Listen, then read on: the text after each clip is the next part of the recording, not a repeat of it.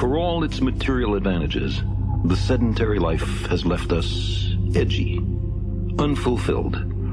Even after 400 generations in villages and cities, we haven't forgotten. The open road still softly calls, like a nearly forgotten song of childhood.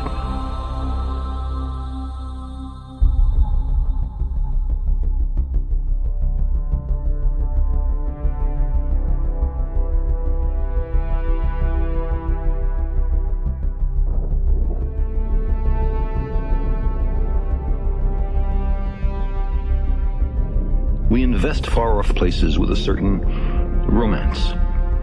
The appeal, I suspect, has been meticulously crafted by natural selection as an essential element in our survival. Long summers, mild winters, rich harvests, plentiful game. None of them lasts forever.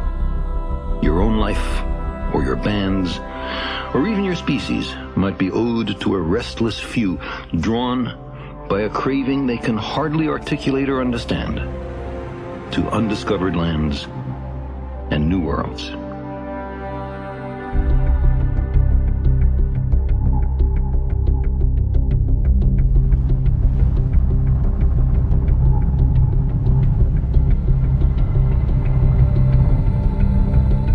Herman Melville in Moby Dick spoke for wanderers in all epochs and meridians.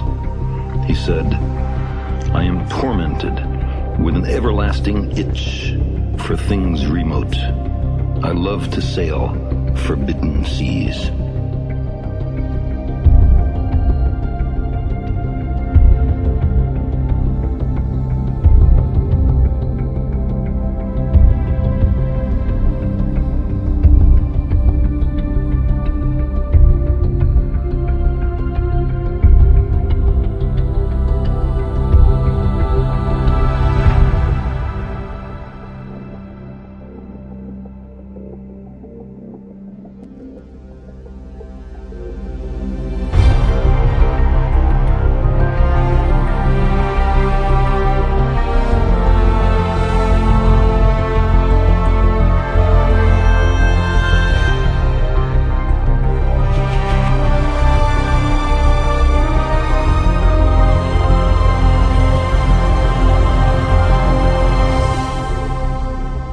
Maybe it's a little early.